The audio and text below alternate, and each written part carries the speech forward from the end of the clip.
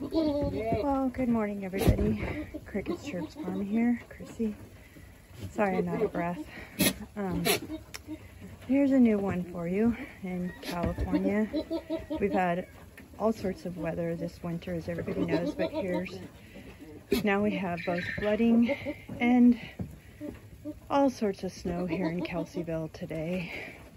So my whole goat paddock is flooded from pouring rain all night and morning, and now huge snowflakes, which by the way, yes, are sticking. I don't know. I don't even know what to think anymore. Trying to keep a positive attitude like I usually do, but my poor little animals. Hi, Daffodil. Yes, everybody's cold and hungry.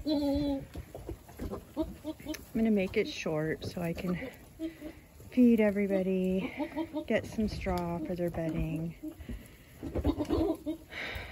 The snow actually just started, but considering how much it's been pouring rain, if the snow continues, I have a feeling we are going to get the 7 to 10 inches that were predicted, which is not good. So there you have it.